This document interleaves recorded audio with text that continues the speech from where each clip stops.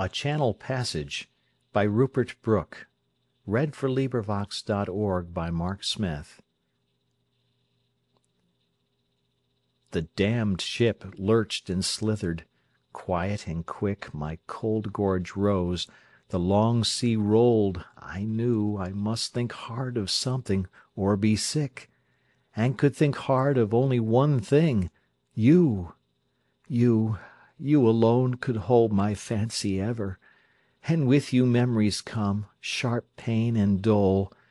Now there's a choice, heartache or tortured liver, a seasick body, or a you-sick soul.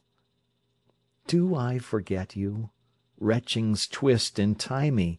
Old meat, good meals, brown gobbets, up I throw. Do I remember?